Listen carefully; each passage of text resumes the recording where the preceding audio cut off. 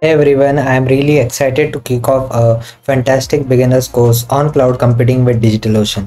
In this course, we'll dive deep into DigitalOcean to help you understand everything about it. We'll cover how to work with it, create servers, deploy applications, and explore its features. By the end, you will be a more confident developer when using DigitalOcean. Now let's jump right in without any delay. So let's start by answering a simple question. What is DigitalOcean? Well, DigitalOcean is like a virtual landlord for your software.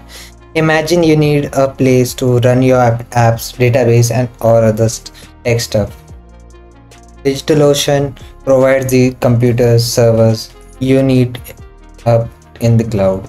Here's the deal. DigitalOcean takes care of heavy lifting, owning and managing the servers.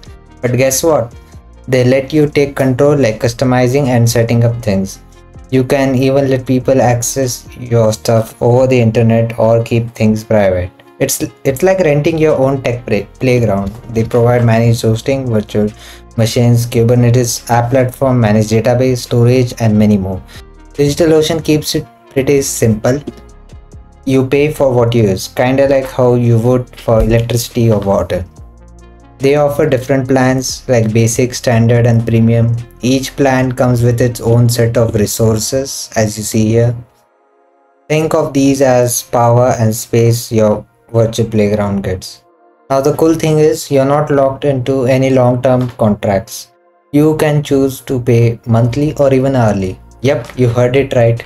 If you want to tinker for a bit, you can pay for it by an hour. It's like renting a game at the arcade. But remember, with great power comes great responsibility. If you go big and use more resources, you'll pay more. If you keep it small, your bill stays small. Now there are other options too, as like Google Cloud, Microsoft Azure and AWS as well, which we'll explore in the future very soon. But for now, remember DigitalOcean gives you the playground you need to just get started. And you can sign up using this special link below for $200 free credits. And let's get started with DigitalOcean and I'll see you in the next video.